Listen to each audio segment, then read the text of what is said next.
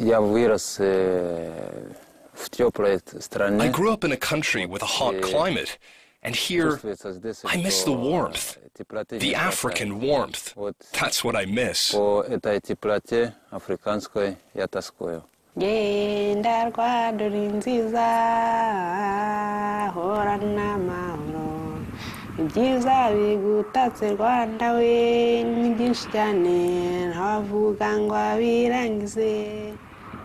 The village of Zakharina is 700 kilometers away from Moscow. It is a small community, which is somehow lost in Russia's vast territory. Long winters and short dry summers. Just 40 houses and 200 residents, whose lives greatly depend on nature. May to October means hard physical farm work, because good crop yields provide abundant food supplies during the winter. Their way of life has stayed the same for centuries.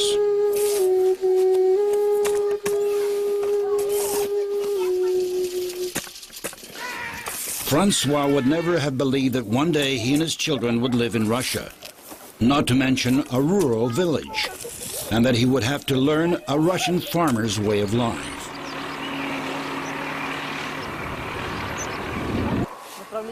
It's uncommon for black people to settle in Russia. Some universities have an intake of students from Africa, but as soon as they graduate, they normally return to their native countries. Just a few choose to stay. In the Russian provinces, especially in villages, people have probably only ever seen an African on the television. Francois Tulikunkiko was born in the eastern African country of Rwanda. In St. Petersburg, I studied to be a doctor at the Mechnikov State Academy of Medicine. I graduated in 1996, and then I tried to enter a postgraduate program. Francois believed he would return to his native country to pursue a career in medicine. But during the early 1990s, Rwanda was plunged into civil war between the Hutus and the Tutsis.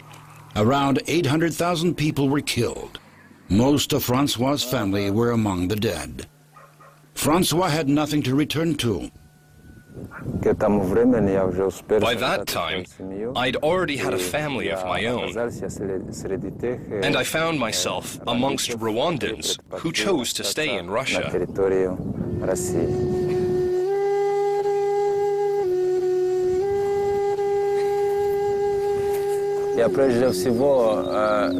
I miss those who died. First of all, my father, because he was one of those who was killed and whose burial place is unknown, if they were buried at all.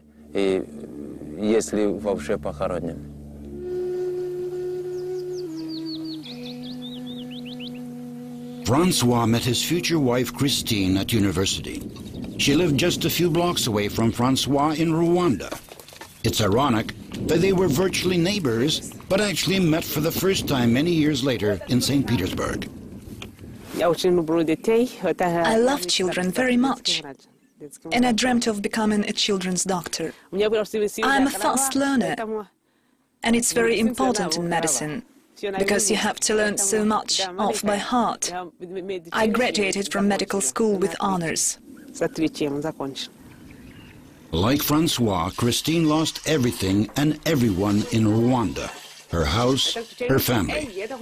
What remains are just memories of a carefree childhood and photographs of her close relatives who are most probably dead. We're trying to trace them in Rwanda, but there is still no news. We don't know their address or anything else about them. My older sister, her husband and children were killed during the war. It was hard for Francois and Christine to accept that they will never be able to go back home. They had to start over again in a foreign country. They were no longer guests in Russia and became outcasts, having no status and citizenship. When I arrived here, my only goal was to study, to graduate from university, and to go back home. What I have now is beyond a bad dream. But it just happened this way, and we had to adjust to various circumstances. On graduating from university, Francois and Christine already had 2 children, a son, Lionel, and a daughter, Frantina. The family lived in a dormitory, but when the children started to grow, the family needed more money. It was difficult to make ends meet. They had 2 more daughters, Valentina and Victoria. Francois couldn't find a job as a doctor. Without citizenship, he couldn't really find any kind of work. I needed to be close to my countrymen and to live where I knew someone. So in 1998, I bought half a house in the town of Novosokolniki, where other people from Rwanda had settled. That's how we found ourselves in this amazing country, the place where the great Russian poet Pushkin, who's of African descent, used to live. I joke that Pushkin's footsteps brought us to this place.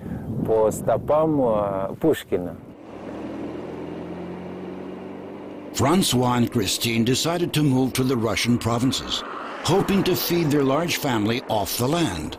That's how they came to be in Novosokolniki. Their youngest son, Leonardo, was born in Novosokolniki. But when they finally managed to settle here, their house burned down, destroying all of their possessions. The family had to start over again. Francois approached charities for help. They helped him to find the money to buy a deserted house in the village of Zakharina, a few kilometers away from Novosokolniki.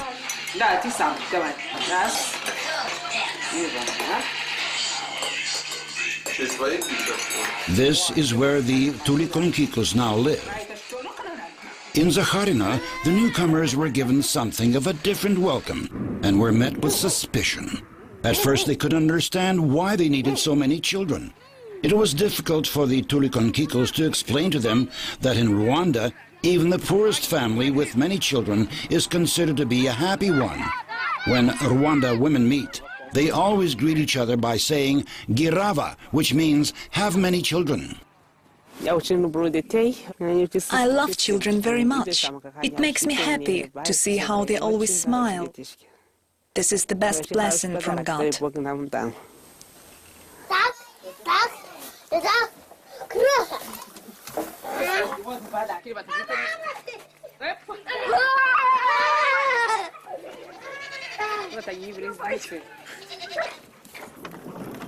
Francois's father once told his son, anything can happen in your lifetime. You could suddenly fall ill or lose all of your money. That's why the only thing you can rely on is your friends. And Francois has many friends in the village. Natalia Zakharova often lets him use her horses, helps with hay for the goats, and teaches him about Russian farming. Natalia and Francois set up a horse riding club in the village and teach children how to ride and work in the stables.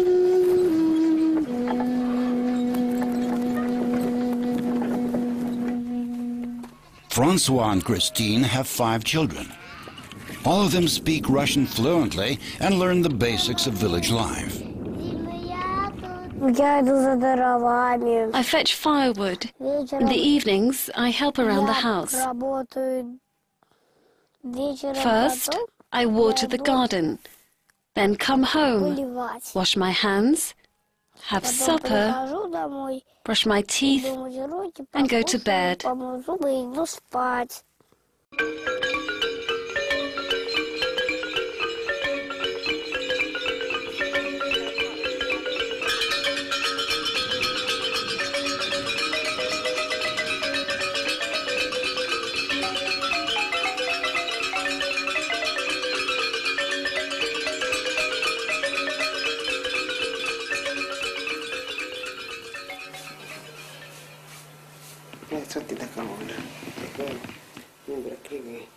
Francois and Christine raised their children as Rwandans. They combine Catholic values with Russian culture, because Russia is now their home.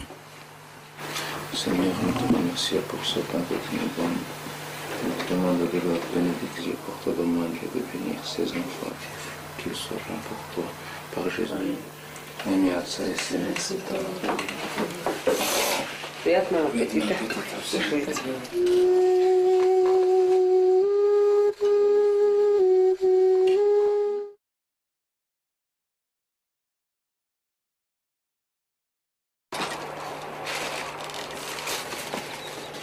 The oldest children, Lionel, Frantina and Valentina, go to school in Novozakorniki. If the school bus fails to turn up, they face an hour-long walk.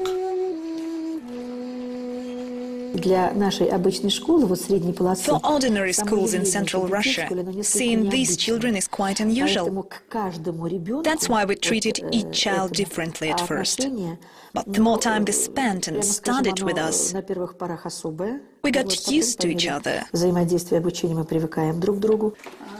When the children first arrived at school number 1 in Novozakorniki, it shocked the villagers. Everyone, even pupils from neighboring schools, started going there, just to see who they were. Francois' children are used to this. He tells them they are lucky, because they're always the center of attention, while many other people have to strive for it.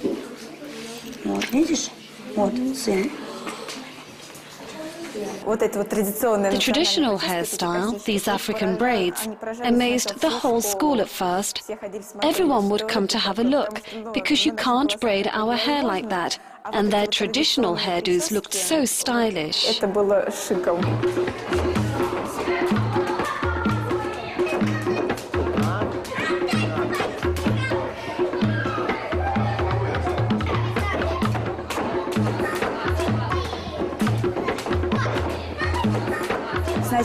It was quite hard to make friends with them at first, but that lasted just for the first few days. Maybe because they were newcomers to the class, or because they felt lonely. But children will be children. Within a day or two, they were running along the corridor, copying each other's work. They started doing everything together.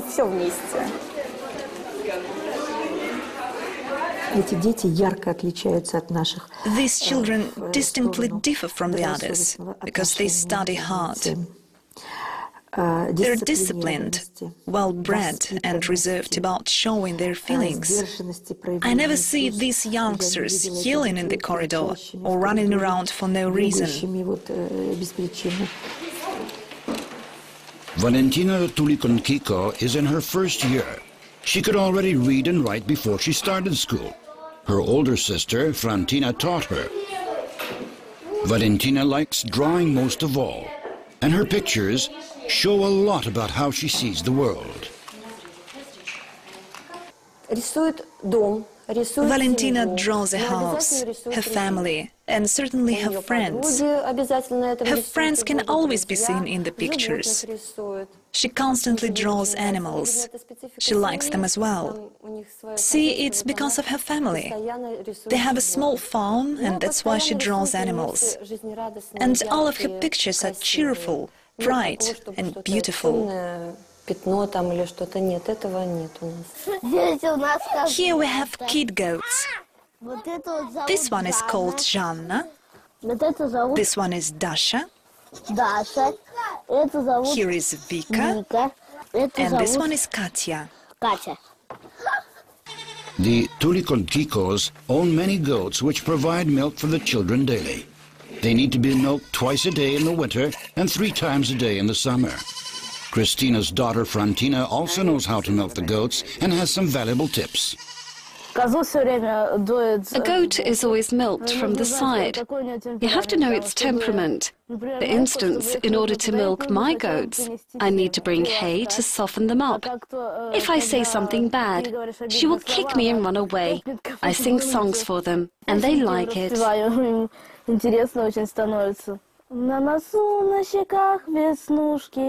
У моей самой лучшей подружки, но скажу я вам по секрету, что к лицу они ей несомненно. Веснушки, веснушки, у моей подружки. Frantina is in her 5th year at school. The teachers note that she is doing well in Russian language and literature, but she says she likes singing the most. Frantina's elder brother Lionel is keen on football. He's a passionate Manchester United and St. Petersburg Zenit fan. We've taken part in one tournament and we played 3 matches, and Lionel scored 1 goal.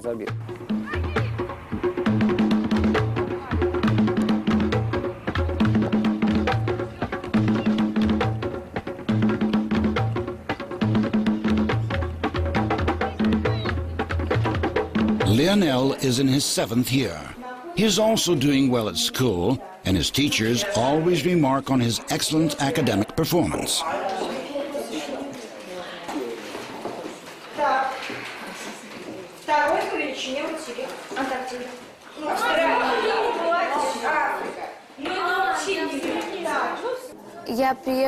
I came here from the city of Yerevan to study. Lionel was my classmate. At the beginning, it was very hard for me to adjust because I'm a different nationality.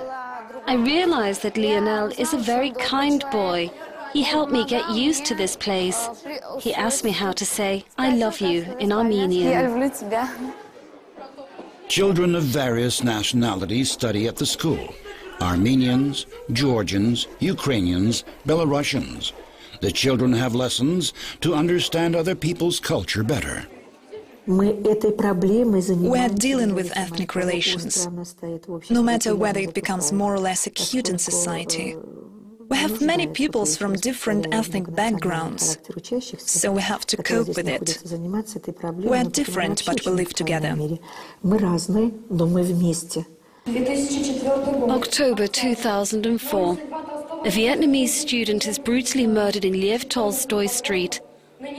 November 2005.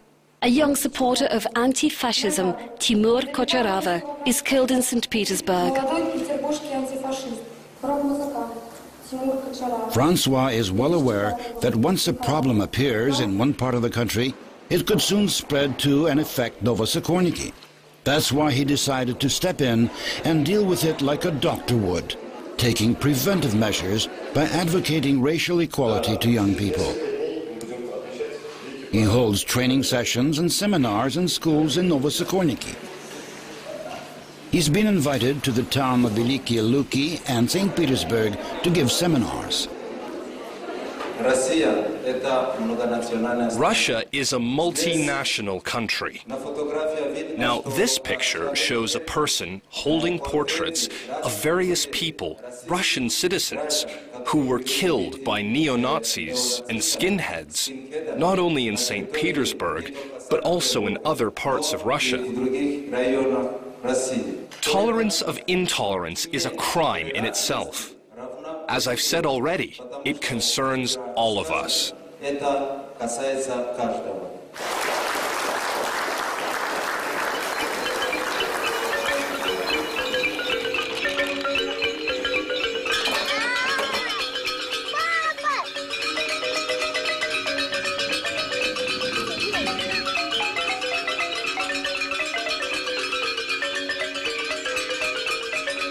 Francois applied to the Russian Migration Service in 1994, but had to wait until 2005 to receive refugee status. Christine is still waiting, which makes it almost impossible for her to find a job, receive social benefits, or free health care.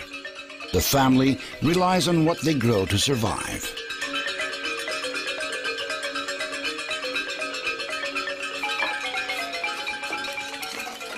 There are several other Rwandan families in Nova Sokorniki. Epifania lost her husband during the Civil War. She fled to Russia with 2 children in the hope that she would soon move to Europe. But she had to stay for many years. Francois' friend, Everest, a French-language teacher, travels from the town of Veliky Luki to visit him. Rwandans like to get together on big occasions and reminisce about happier times for several hours. They cook traditional meals, speak their native language, share memories, and laugh a lot.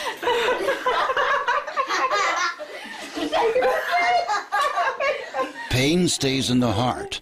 The face doesn't show it. This is a traditional Rwanda saying. For these people, life in Russia has had its ups and downs. If they had the choice, they would return to their native country, Rwanda. But what about their children? They were born in Russia. They go to Russian schools and speak the language. I'm a religious man. I think everything that happens is God's will. Time will pass, and I'll realize what the mighty has led me into. The only thing Christine and Francois want for their children is a safe and comfortable life, so that no one will ever ask them where they come from, because the answer is quite simple: Russia. I would like my children to study well, go to university and receive a good education. I would like them to be happy, to lead normal lives, be healthy and never fall ill. This is what I want. Victoria, what's your dream? I wish my mother was feeling well and her feet didn't ache. I fell ill terribly, but now I feel fine. Hey, what do you want? Sleep.